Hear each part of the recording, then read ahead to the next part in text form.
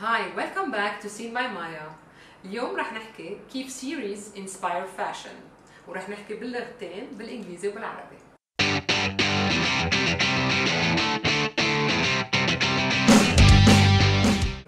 I know I talked about series 2 weeks ago, but today we're going to talk about how series inspire fashion and not the other way around. ليش not the other way around؟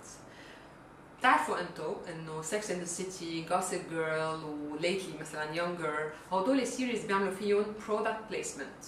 Those series are series where the outfits are worn as they are by the stars and then they are in all the blogs and the vlogs and people go and buy the same outfits. This is not the subject of today. Today we're going to talk about how historical or fiction series inspire directly the street and the catwalk. Our first series today will be Mad Men. رح نحكي أول شيء عن Mad Men. هي أول series إذا بدكم أخذت رهجة من بعد ما بلشوا الموفيز ياخذوا أقل رهجة وبلشت تطلع المودة السيريز أكثر تقريبا من 10 سنين. Mad Men is about those advertising guys on Madison Avenue. That's why it's called Mad Men. And it happens in the late 50s, the early 60s. And at that time, about 1 year after the series started, we discovered complete collections, complete prêt-à-porter collections. For example, the Louis Vuitton one, inspired exactly from even the decor of the series, not only the outfits, like the dresses, the hairdos, etc. And this is very weird because at the time it was not the fashion.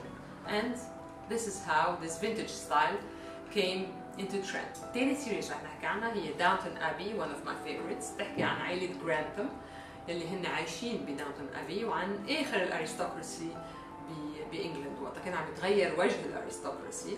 عم نحكي تقريبا عن early 20th century at the time that the Titanic crashed.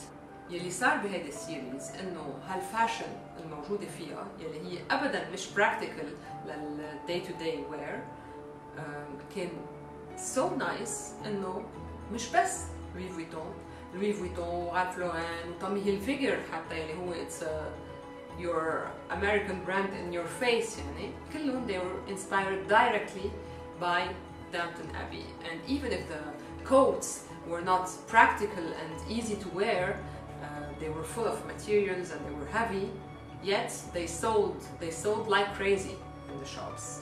آخر example رح نحكي عنه اليوم, our last example for today is The Handmaid's Tale. الغريب بهيدي series إنه there are only like 3 outfits that women wear. Either the handmaid's one which is completely red, or the wife's one which is completely blue, or the lady that's governing the house which is completely brown. So there's nothing else. يعني عشوائي فينا نقول إنه ما في fashion بهيدي series. And yet, not only 1 but 2 or even 3 and 4 designers completely راحوا فيها. So مثل ما عم نشوف هلا مثلا فالنتينو عنده a whole series of dresses and outfits total look red. كيف معقول هالقد نكون inspired by a series even if it's like something scary.